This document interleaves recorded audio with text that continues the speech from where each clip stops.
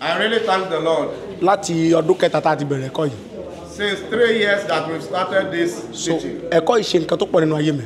This teaching has done a lot in my life. Torí àwọn nǹkan kan pamọ́ nínú Bíbélì tó jẹ́ pé kò yé mi tẹ́lẹ̀. There are so many hidden things in the Bible which I never knew. Ṣùgbọ́n ẹ̀kọ́ yìí dá mi padà láti mọ ìjìnlẹ̀ nínú ọ̀rọ̀ Ọlọ́run, láti mọ bí a ti ń tú ọ̀rọ̀ Ọlọ́run. This teaching brought me back into how to know the real meaning of what the Bible is. Láti mọ bá ti ń farabalẹ̀ nínú ọ̀rọ̀ tàbá ń kà. How to calm down in reading the Bible. Nígbà mìíràn tẹ́lẹ̀ mo máa ń ka Bíbélì bí ẹni tó ń kàwé ìròyìn.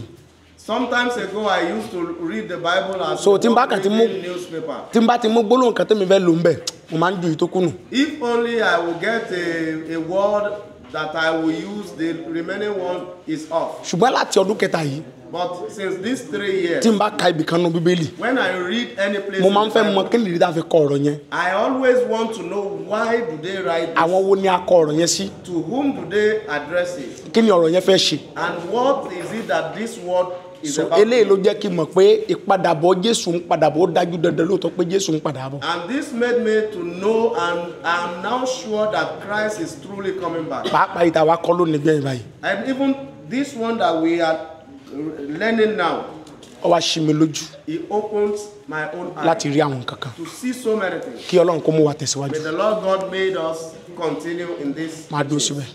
Láti ọdún kẹta yìí tí a ti bẹ̀rẹ̀ ilé ẹ̀kọ́ yìí. Since 3 years that we've started the teachings, Ó mú mi ní òye púpọ̀ nípa Bíbélì. it made me to have so much understanding of the Bible. Torí pé mo mọ̀ pé Bíbélì kì í ṣe lẹ́tà yìí tí a máa ń ká gbúrú tí a máa ń fi sílẹ̀. Because I know that the Bible is not just a letter that we just read and throw the paper Ó somewhere. jẹ́ nǹkan tí a máa ń ní sùúrù dáadáa tí a máa ń wá àwòjinlẹ̀ dáadáa. It made me to understand that the Bible is something that while reading it, you have to calm down and seek to know the deep interpretation of it.